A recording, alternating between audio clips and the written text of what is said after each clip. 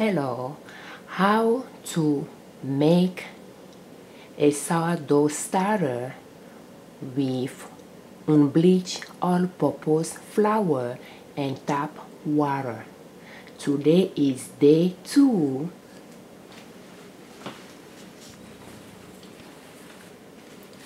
of making sourdough starter, and that's the starter.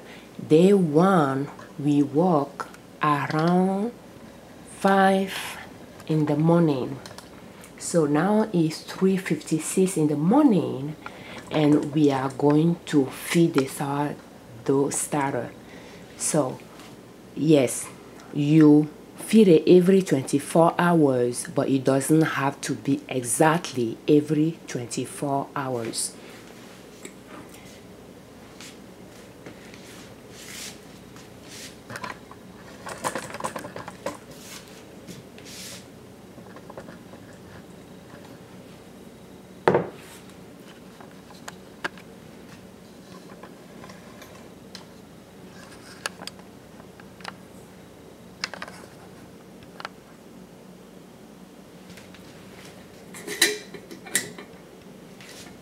Do you need to store your sourdough starter in an airtight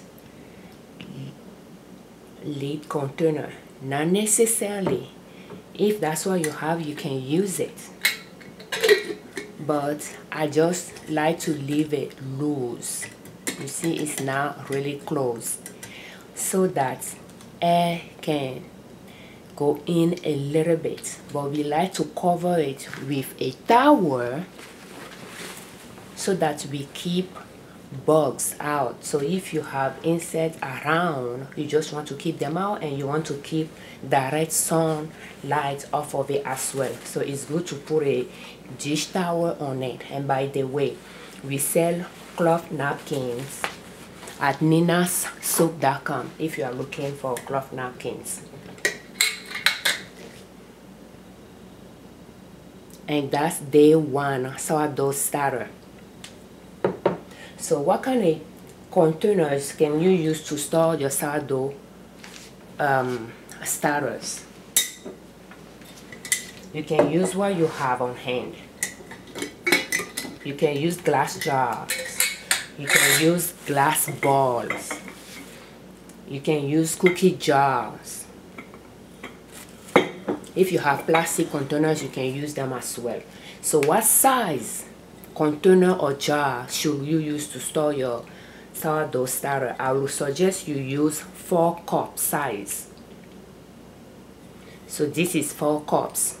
So you can use 4 cup size, or the minimum will be 3 cups. Don't go lower than that.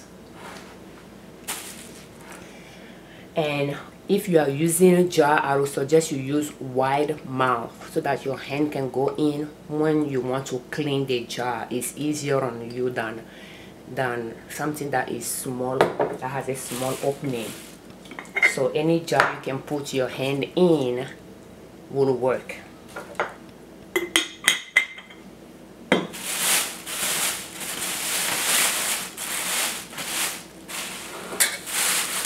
We are going to use all-purpose unbleached flour.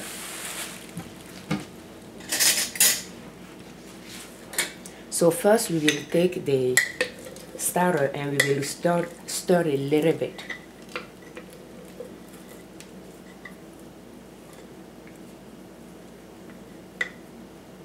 You can see. And what I'm going to do is I will scoop half.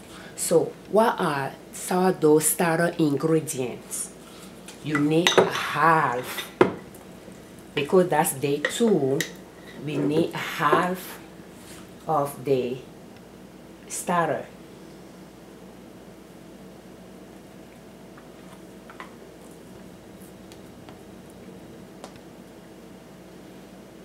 Then add a little bit to it.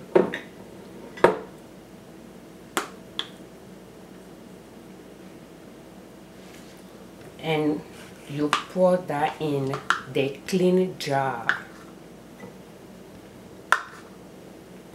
you need a half cup of tap water or any water you want to use. So what kind of water, what type of water should you use to make your sourdough starter?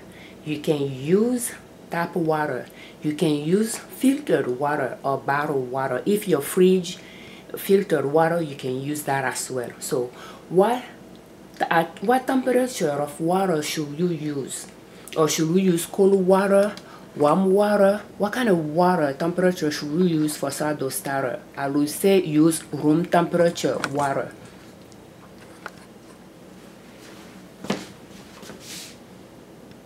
And this is kind of warm, but since it has not been used for hours, it's going to come out room temperature. A lot of time when I'm going to use a mixed dough, I like to move it up because that's cold, that's hot. So I like to move it up.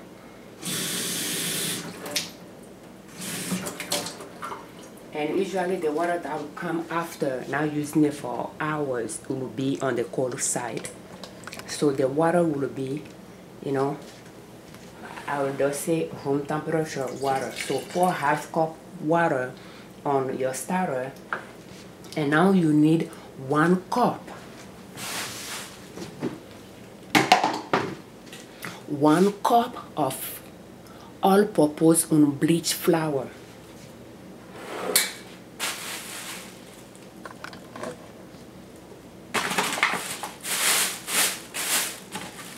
It's good to use a table knife to scrape it.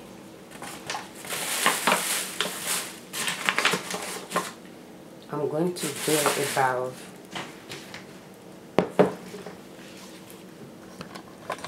this so that it does not.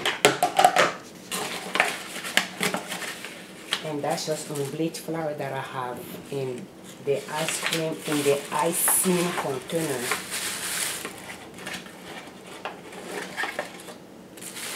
That way I won't have to use flour from the bag, but I'm keeping this one for the starter. So that's why it's still in the paper bag. So let's take a look. You'll notice that it's now really full. Again, I don't like to measure things exactly, you know, so it works.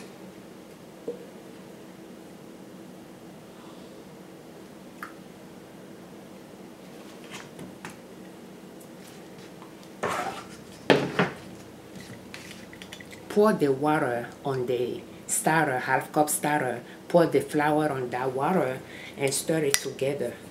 By pouring the water before the flour, you will be able to mix it easily.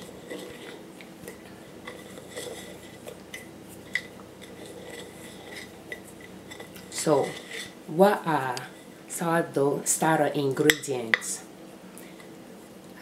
Half cup water, 1 cup flour.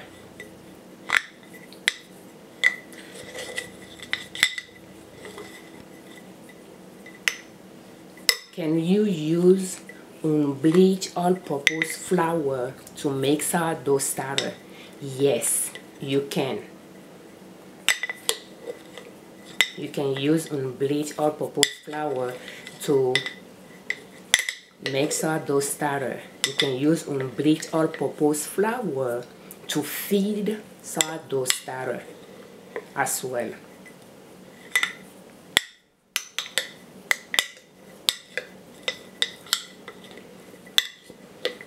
And we have videos on how to use all-purpose flour to make sourdough starter, and we use bleach flour, and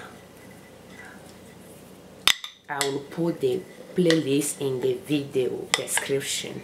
In case you have bleach flour, you can take a look at that video.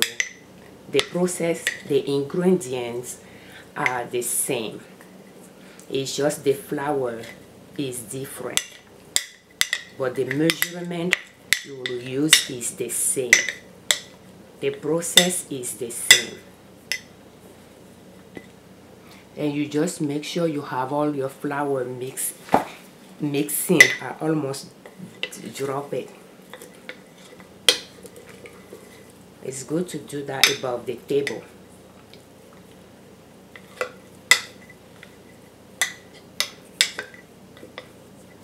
And when you are done, just push it in.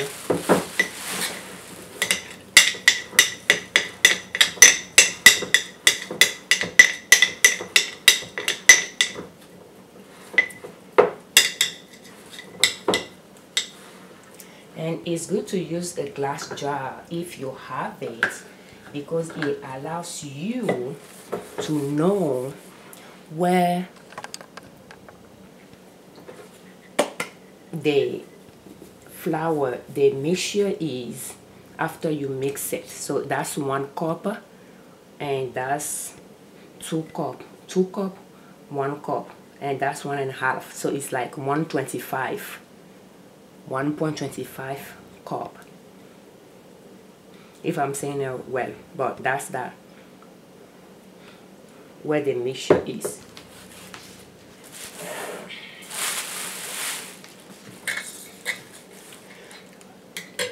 We are going to close it, but not tight.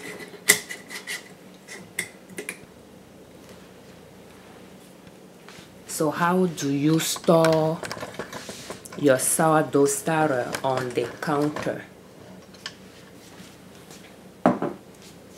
You can put your sourdough starter on your counter, on your kitchen counter, where it's not going to be moved around during the day. You just want to leave it somewhere it's going to stay, and trying to keep it away from direct sunlight. For that, you can just use a cloth napkin or a dish towel to cover it, and at the same time it prevents flies, if you have some in the house, to get in the jar.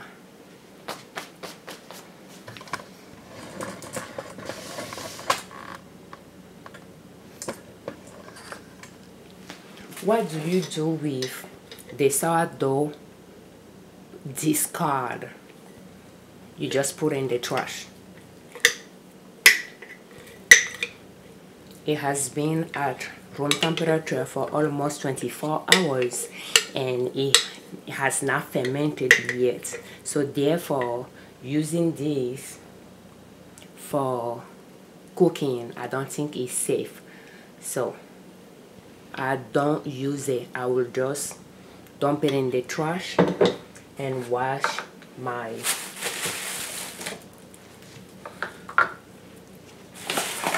things.